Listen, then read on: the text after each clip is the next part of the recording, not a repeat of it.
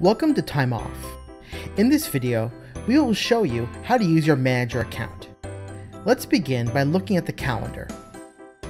On the calendar, you will find your own TimeOff requests and the requests of the employees you manage. There are three kinds of TimeOff requests: full day, multi-day, and partial day. When a request has a question mark on it, it is a pending request, which means it has not been approved yet. To approve a request, select one from the calendar and choose the Approve button at the bottom. You can also choose to reject, cancel, or even edit the request. If you would like to cancel an already approved request, select the request from the calendar and scroll down to the bottom and click Cancel.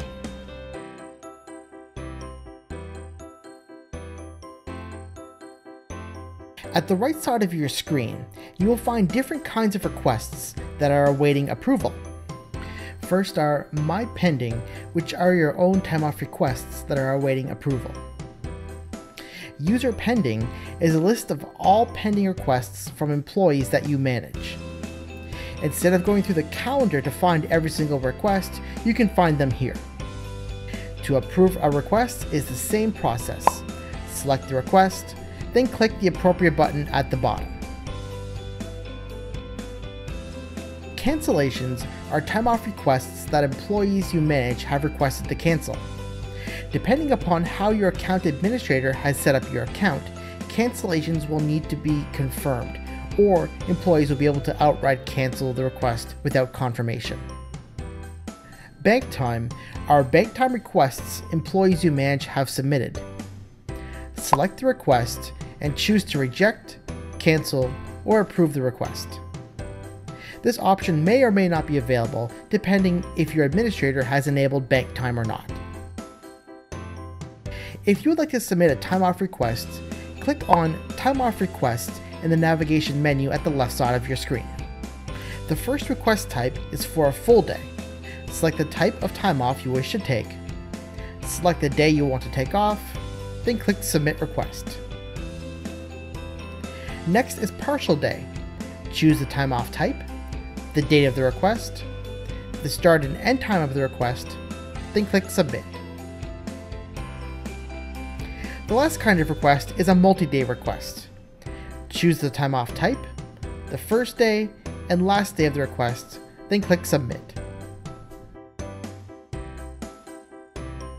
Next, we will look at the TimeOff Summary Report, which is found in the navigation menu at the left side of your screen.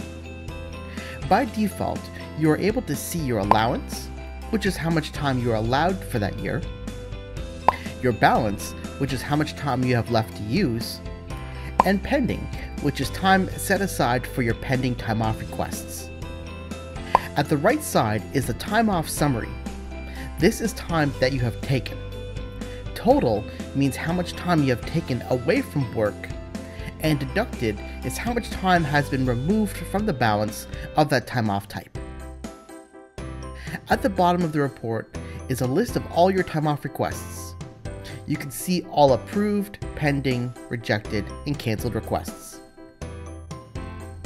As a manager, you can view the TimeOff summary information for the employees that you manage. You can do so by selecting one of your employees' names from the drop-down menu at the top.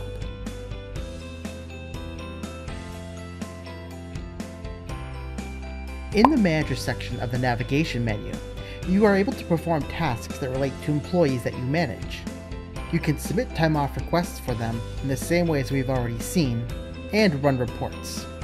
We have several reports available, but we will only go over two of the most commonly used reports: TimeOff Details and TimeOff Totals. Let's start with the TimeOff Details report. This report will allow you to see every request in detail during the specified period of time. By default, all users and TimeOff types are selected. Specify which period of time you want to see the information for and click Generate.